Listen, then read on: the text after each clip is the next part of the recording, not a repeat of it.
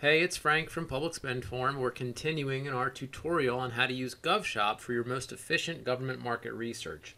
In this video, we're going to talk about how to find contract vehicles. I'm mostly talking about interagency contract vehicles like GSA Schedules, GWACs, or cooperative contracts. So we'll cover how to search contract vehicles in GovShop, and then once you find a vehicle of interest to you, it's really easy to sort and filter the suppliers or contractors that hold a position on that vehicle. So let's get started. So I'm going to continue with our example from the prior videos and search Agile Development, and I see again it pulls up results in 3 different categories. What we're interested in right now is the contract vehicles category. Now you see already we see 4 different contract vehicles that show up in this search result. We've got a GWAC, and we've got a federal supply schedule. GWACs, of course, are government-wide acquisition contracts. Then we've got the federal supply schedules, cooperative contracts, which are used in state and local, and then it looks like a federal supply schedule or a GSA contract. So let's take a look at all of the contract vehicles on the landing page. Now here it is, our keyword Agile Development is retained, and we can see all of the categories of contract vehicles that GovShop currently offers: GWACs and other IDIQs. This, of course, like I mentioned, the government-wide acquisition contracts for technology, or other IDIQs, things like STARS or the CIO SP3 contract vehicle, or NASA SOUP, which is used in the federal government for buying technology equipment. We've got federal supply schedules. Those are, of course, administered by the General Services Administration or the Veterans Affairs Administration, or NASA also has the authority to run federal supply schedules.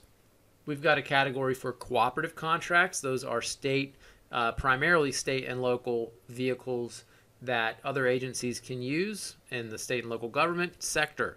Now, some GSA schedules are also cooperative contracts, so we list that as well under the Who Can Use column in GovShop. And finally, and we're working on this, but other transaction consortia, that's an opportunity to look at different organizations that manage OTAs and have vendors and bodies underneath that consortia that can help you with other transaction authority. So let's take a look at one of these contract vehicles, and I'm just going to pick CIO SP3 for small business.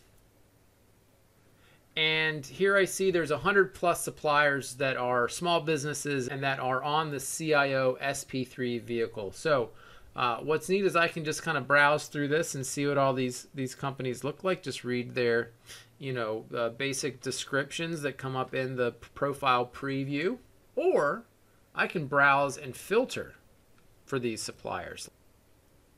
Now, it might be useful to browse and filter the contractors under this particular vehicle a little bit more, because as you see, there's 179 vendors that are qualified as small businesses in this CIO SP3 contract vehicle. Now, let's just say I'm trying to make a socioeconomic determination. As always, I can use my socioeconomic filters, the set-aside filters, and see exactly the composition of companies that are here. So I see there's 19 suppliers that are hub zones. There are 67, 8A companies.